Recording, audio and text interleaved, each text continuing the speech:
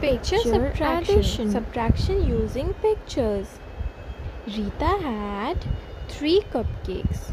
She gave 2 cupcakes to her brother. So how many cupcakes is she left with? She is left with 1 cupcake. That means 3 minus 2 equals to 1. She also had 4 apples, but she gave 2 apples to her brother. So how many apples is she left with? She is left with 2 apples.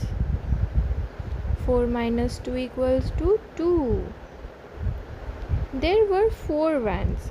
We have to subtract 4 vans from 4 because 4 vans went away. So how many vans are left? 4 minus 4 equals to 0. I had 4 chocolates, but I gave 3 chocolates to my brother. So how many chocolates are left? Students, you have to calculate. Do calculate, and if you like my videos, do subscribe my channel and share my videos. Thank you for watching.